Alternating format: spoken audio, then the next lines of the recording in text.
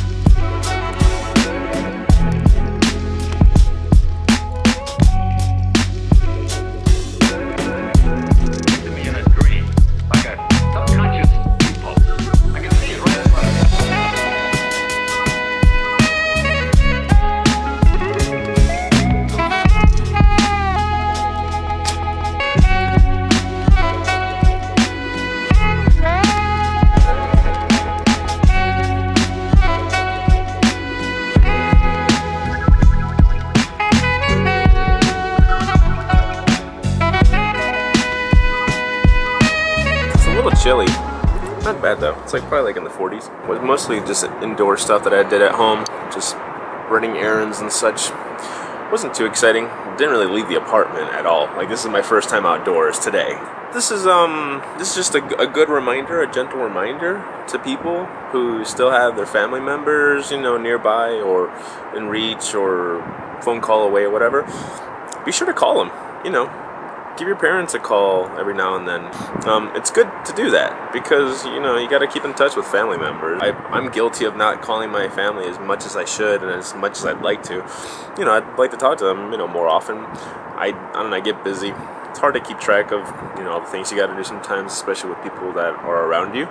So don't let your job or activities or whatever get in the way of you keeping in touch with, you know, family. Not just family, but even friends too. You know, I keep in touch sometimes, I guess, with a good amount of people in different parts of the country and the world, just to, you know, say hi and keep in touch, just to, you know, see how they're doing, make sure that they're doing okay, which is good because you want this network of people that you know that supports you and that you can support too, because it makes you feel less alone.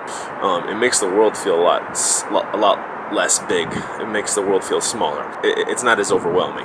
You know, if you know people in different countries, you're like, oh yeah, my friend lives here in Germany or Japan, wherever. And it's just good to keep in touch. And the same thing with family members. You get to see them more often. You get to talk to them, just share experiences, get advice. You know, they've gone through stuff just like you have. Maybe not the same, maybe not the exact same, but similar lessons, like the base lessons are important. I just wanted to say that to people, you know, whoever watched this. Hopefully, you know, it's good advice for you guys. So today's been a really foggy day. I don't know if you can see the Hancock Tower from here, but let's check it. There it is.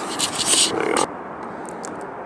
That's the Hancock Tower with like a cloud around it. It's kind of strange because it makes it look like an evil lair of some sort. Like one of the bosses lives up there and you gotta go up there and like save your family or what. So one of the nice things about living here in Chicago in the downtown area is that Lollapalooza takes place here, and I've never gone. Now we have this chance to go, and I'm really excited about it. I'm wondering if any of you have ever gone, because my plan this year is to go all 3 days. Big fan of music. Those of you who know me, I love music. I love, you know, listening to all different types of music, different genres, just whatever sounds good to me. So I'm wondering if any of you have ever gone to it. If you have, what recommendations do you have for me? Because is it good to go all 3 days? Is it necessary? Maybe not.